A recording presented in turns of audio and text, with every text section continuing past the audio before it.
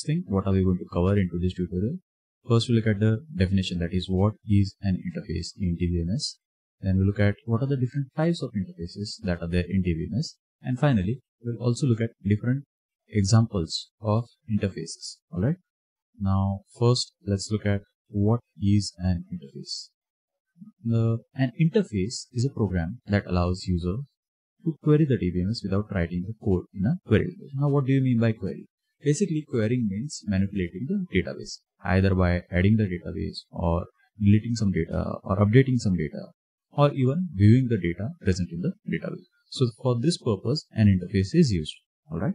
Now, there are different types of interface that are available. Let's see, we have got around 7 interfaces that are present in Dbms. Alright. First one is form-based, second is menu-based, third one is graphical user interface, fourth one is natural language interface, fifth is speech input and output interface, seventh is interface with Dbm, so on. So there are total 7 of them. You don't have to worry thinking that it's a long list and how you're going to remember, because they're pretty straightforward. And if you remember the example, okay, if you remember the example, it will be very easy for you to remember all the 7 of them. Alright, so let's get started with the first one. First one is called form-based interface. Now, what does that sound like? Form-based interface, what happens is basically there is a form that is presented to the user. Alright, and the user, if he wants to enter some data, what he'll do, he'll enter all the details in the fields that are available on the form and then submit the form. So a new entry will be made into the database. Or if the user wants to fetch some data, the user will fill out some details, not all the details on the form, but some details, and the system will retrieve the rest of the details from the database. Alright. Now, form-based interface are built for naive users. Now, what are naive users? Naive users are users who don't have much experience with the database and they do only limited number of operations. Alright, so these are called naive users. Now, there are different types of users of database. If you want to learn about different types of users, and I have made a video on that, I'll put the link in the information button above. Alright. Now, many DBMs have form specification languages which help the programmer define such forms. Now, we'll look at an example for form-based interface so that you'll remember what is form-based interface. Alright. So let's say there is an attendance system in the school. Alright. All the attendance of each students are stored in a DBMS at school. Alright. But the teacher has to enter the information about the student's attendance.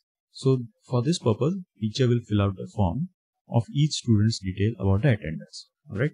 Maybe the teacher will do it at the end of the month or at the end of the week, whatever. But the teacher has to fill in the information in the form and then submit it, and the new entry will be made into the database. Alright. The other use is, let's say you have answered a board exam or your university exam also, and you want to find out what is the result. So on the result day, you go on the website, you enter your roll number, class or branch, whatever the details, some details you enter, and the rest of the other details. Now, which are the rest of the details about you?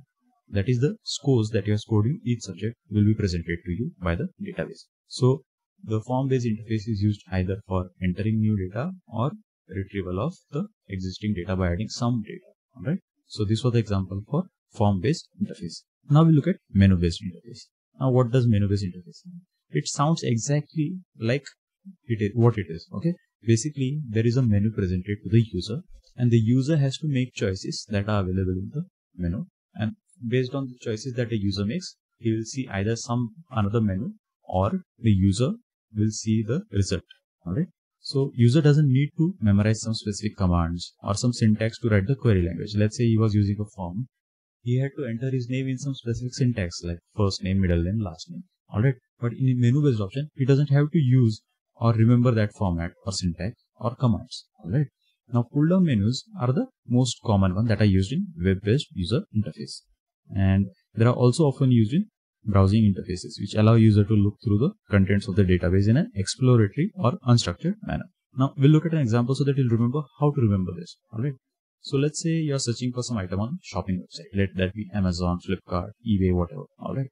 Now, the first thing you're going to do is go to the category menus and select the category in which the item is. Alright. So let's say you're looking for an umbrella, or maybe you're looking for a trimmer. Okay. Now, the trimmer falls in personal care items category. Alright. So you'll go to the personal care category. In that personal care category, then you'll go to the another menu of brands. Alright. And you'll select one brand of your choice from the menu. Now, after selecting that brand, you'll get all the trimmers that are available of that brand, and you'll get the list of all the trimmers that are there. Now you look at for the models, and you'll have a menu of models. Then you might select the budget from the menu of budget range to select in which budget you want that trimmer to be. So basically this is what menu based user interface does. It gives the user some options without the user have to remember anything like the syntax or the format of the query.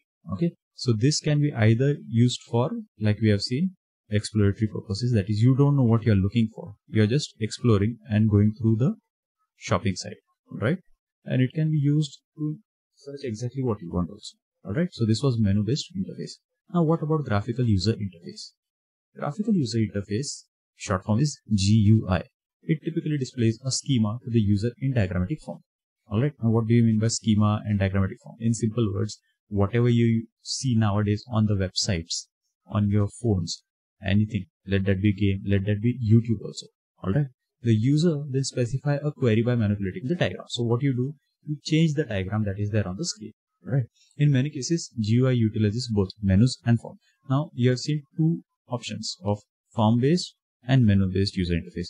Now in GUI, it uses both form based as well as menu based. Alright. Now we look at an example for graphical user interface.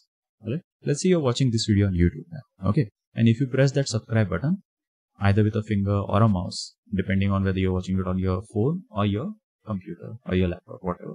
Either when you touch that red button of subscribe, okay, it will turn into gray. Now what does this process sound like? Basically, you're presented with a menu, okay, and you're given an option.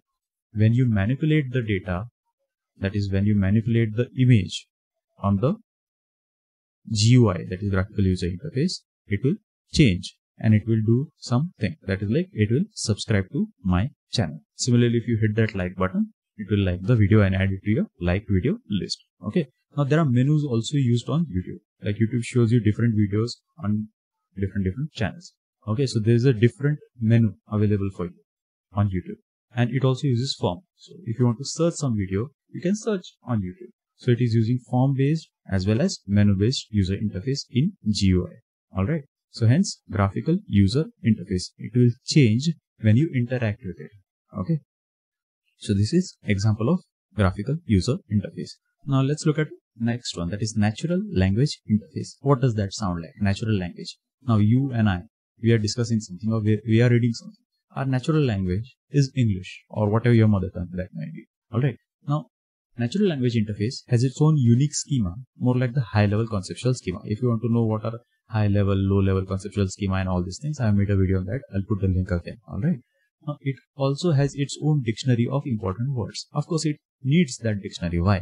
We'll look at an example so you'll understand why it needs that dictionary. Okay. Basically, it generates a query based on the interpretation of the important words that are inputted by the user. And if the interpretation is successful, then it displays the result to the user. Now, what is the example of natural language interface? Basically, let's say you are searching something on a search engine. Let that be Google. Okay. Now, you want to find out what is the fastest car or which is the fastest car in India. Okay, so you search that in Google. How do you search? You type fastest car in India. Okay, now what does the natural language interface do?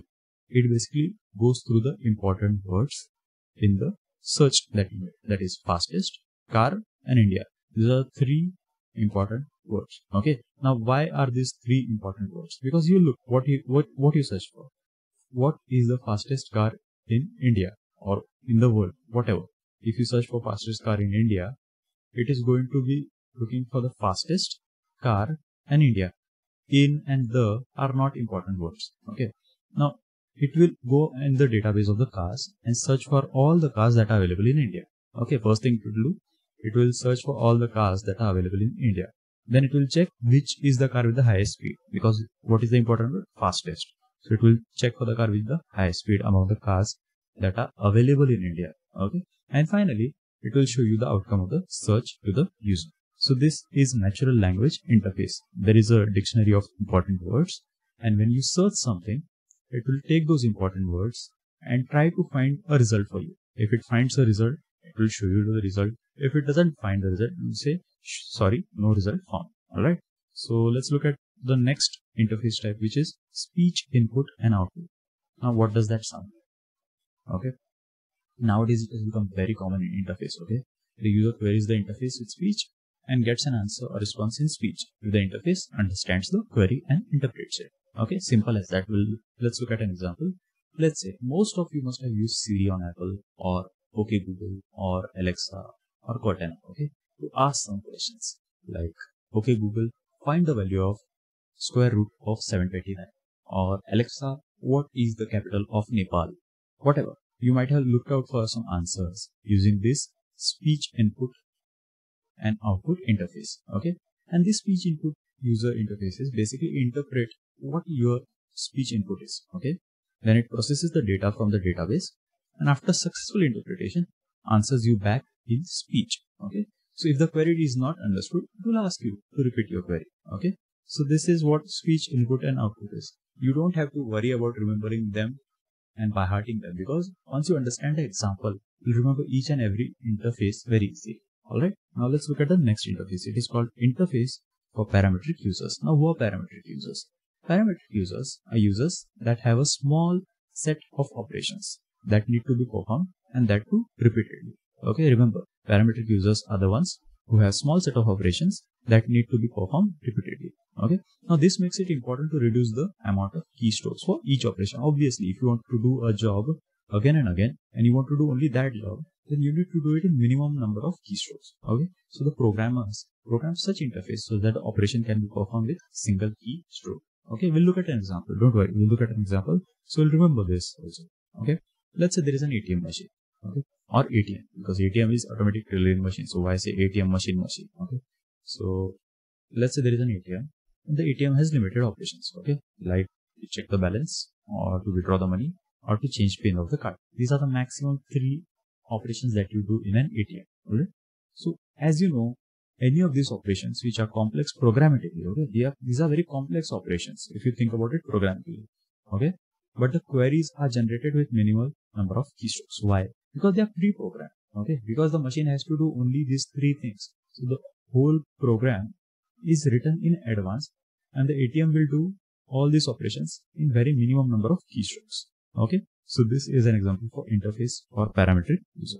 Now finally, we'll look at the 7th, which is interface for DBA. Now interface for DBA is very simple. Most database systems contain privileged commands, okay, that can be used only by DBA staff. Why? Because other users shouldn't misuse or manage the database. Why? Because then there is a security threat. Okay, so these commands include creating accounts, setting up system parameters, granting account authorizations, changing the schema, and recognizing the storage structures of a database. These are the actions that only a DBA staff member should be able to do, not anyone else. Okay, so this is an interface only built for DBA. So there is no example to give for this. Okay, it is very simple and straightforward to understand. Hence, I have not given an example. So these are the 7 different types of interface that are present in Dbms. I hope I explained it well. If not, I'm sorry guys. And if you like the video, please share this video, subscribe to my channel. So that's it for today guys. Thank you very much for watching. If you have any queries, feel free to ask them in the comment section below. If you have any suggestions, please write them in the comment section below. If you like the video, please share it with your friends and subscribe to my channel. Thank you very much.